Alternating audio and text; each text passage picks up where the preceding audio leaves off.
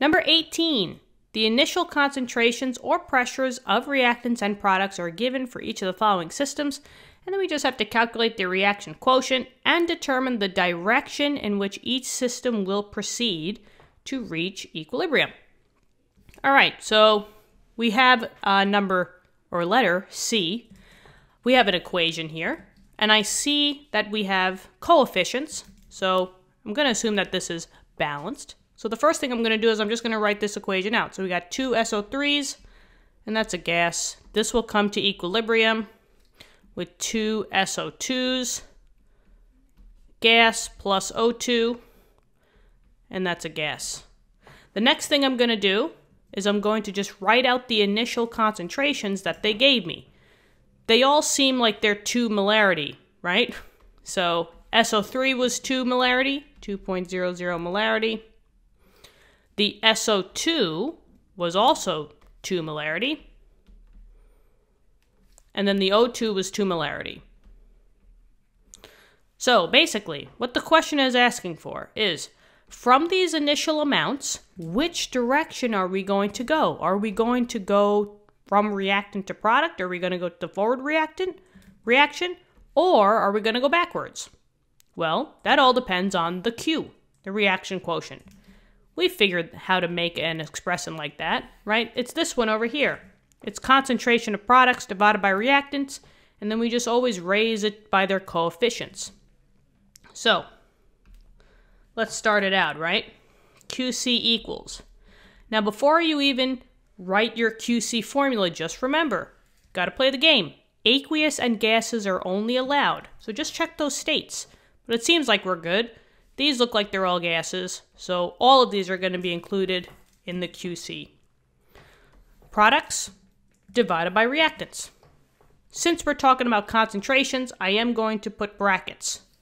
Let's do SO2 first. So I got SO2. I'm going to close that bracket up, and there was a 2 in front of here. That's the coefficient, so I have to square the SO2 value. Then comes the O2. Remember, with this formula, they're being multiplied by each other, not added, okay? So the O2 comes next. I close the bracket. But now for O2, I don't see a coefficient. Remember, that means that you only have one of them, so you can raise this to the first, but you don't have to. Anything raised to the first is itself. And then coming down to the bottom, I have SO3. Close that bracket. I do see that there's a 2 here, so I got to raise it to the second. Now let's plug in those numbers. QC equals, let's see. Let's start from the top. The SO2, well, they were all 2's, right? So 2.00, that's being squared, times 2.00, that's the O2, and then divided by 2.00, and that's also squared. Now we could just do a quick little simplification here, right? The 2 squared and the 2 squared, you could just cancel these out, right? Because technically they're the same on the top and the bottom. So the QC would just be 2.00. So that's fun. There you go. Perfect. So we finished the first part. Now we just have to find out what is the direction. Are we going to do the forward reaction or the reverse? Well, that comes from comparing the Q value with the KC value. Now there's a trick, guys.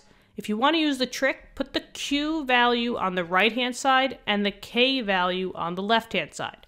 The Q that we just found out was 2.00 and the K was 0.230.